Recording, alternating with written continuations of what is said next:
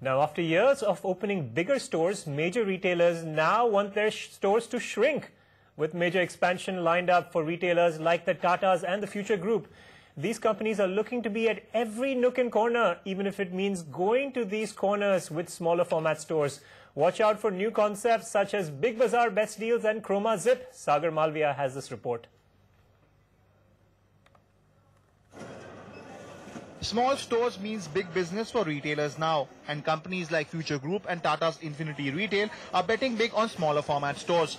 Future Group is prototyping a concept called Big Bazaar Best Deals, a 600 to 800 square foot store format, where all the goods will be either discounted or will be having promotional offers.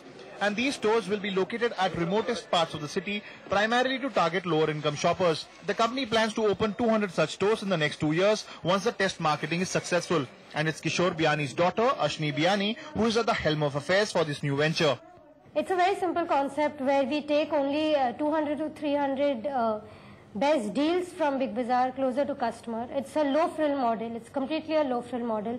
There's no cost involved at all. In fact, we use second-hand fixtures, everything second-hand, which is recycled, and our stores are set up with that.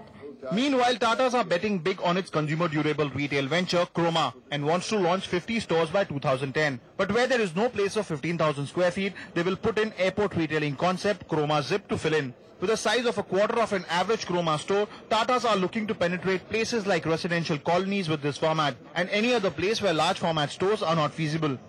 This particular box was readily available. It is 3,000 square feet.